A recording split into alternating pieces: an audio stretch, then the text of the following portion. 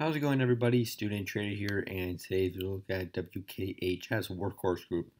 Pretty good day for this one, guys. Up 11%, $1.64.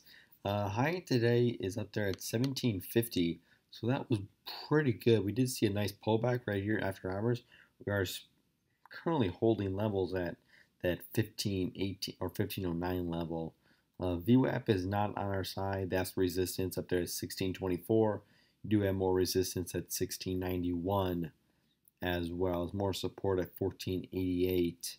I'm still bullish on it. If you guys watched my Nicola video yesterday, you know, the EV sector is absolutely hot. It's not going to go down anytime soon, unless the company is, strictly like it's a garbage company. Then that's going to go down. But the overall sector is so bullish. If you guys are familiar with my channel and what we do, the Student Trader, we have a Patreon and Discord. Click the link in the description box. We had it on our watch list, since July 2020 here, since the first spike up, $42. It's been on our watch list at $7, and here just doubled it within the couple months here. So click the link in the description. Join up, only $3, $5, or $7 a month. You can cancel anytime, and you get access to live alerts for your stocks, crypto, and options, and of course a watch list for all those things as well. But let's go ahead and break it down even more here. Volume was absolutely killer today. It's 72 million, almost 73 million shares, and that is on the high side. The average is probably around 30 million, maybe a little more because the average spikes here. But it's a $15 company, so that is not that bad.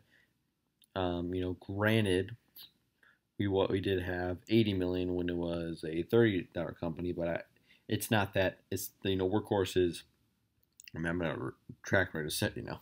Workhorse is hot, but if it would have broke over the 1854, we probably would have had 130 million shares, just like 6-3, like we did too. So where can this go? Obviously, that 1844 level is going to be in everybody's mind. That's going to be your first resistance point. And then right when you break that, there's going to be resistance at 1963. So we could see a nice bounce up if we can break over that 1850 level. Resistance also at $23. 25, 27, 28, 30. And then obviously the high up there is at 42.96. Go ahead and make that. Oh. Let's go ahead and make that the green dotted line to represent the price target of where this can go.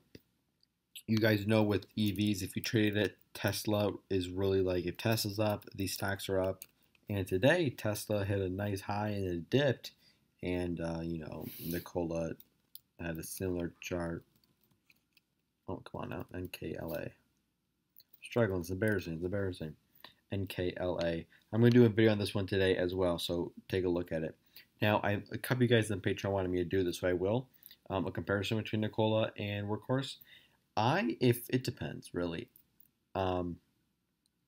Technical analysis standpoint, I would go with Nicola just because it has I feel like a better chance of pushing back to its all-time high up there at 93. And then with Workhorse,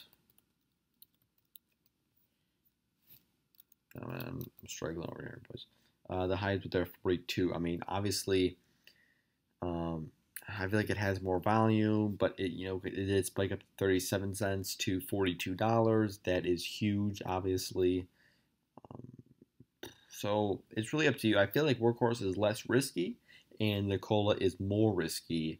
So for the guys in the Patreon, maybe go half and half. Maybe go 2/3 Workhorse, 1/3 Nicola, depending on your risk level. And that's what I feel like, just because Workhorse has, that room. And even on the weekly chart, it's good. And with Nicola, if you bounce up, then boom, boom, boom. But until then, yeah. So stick with Workhorse, guys. If you have any more questions, let me know in the Discord. Man, why do I keep on making that mistake? All right, check out the live news out here for Workhorse. Was featured in a whole bunch of articles today, which is really good. You have its own separate article as well. It looks like you have some June 18, $24 calls. We probably featured that in the options room earlier today. Yeah, so nothing major with the company news, just overall, quote unquote, mean stock hype and just articles. Nothing big. Earnings wise, looks like it's going to be an 8-10, so stay tuned for that. The company's headed, well, the company's kind of stagnant. It's kind of been that way since April of 2020. But yeah, I mean, I would like to. Well, actually, well, my bad. I read that at -10 cents. That is -18 cents. So we really need to be better than maybe, hopefully, better than -10. If not break even. I haven't done that much research into the earnings report. So if you did, please comment down below. Let us all know. Put in the comment. Earnings need to be good in order to push over the 42. Sure, if earnings are maybe -7, you could see a nice push to 30, but you really need a strong standpoint, strong catalyst, more volume, the basic stuff you guys need for a stock, no volume, no trade. And yeah, this week I definitely want to see it push over to 20, maybe even, Monday, Tuesday of next week. But yeah, it's got to move past 42 or even a nice stair step. I mean, 42 is going to be heavy resistance. So just by getting up to there, take your profits, maybe get back in at the 38s, maybe. I mean, you do have some support down here at the 36s. It's really just speculation on the overall EV sector and what you think is going to happen with it. All right, guys, that was WKHS Workhorse Group. Any more comments? Leave questions, opinions. Leave them in the comment section. I tend to answer them all. Thanks for watching. Subscribe if you haven't. Like if you haven't. I'll see you in the next one, guys. Workhorse. Click the link in the description, guys. Only $3 a month. You cancel anytime. Let's do it. Come on. Come on. Click the link.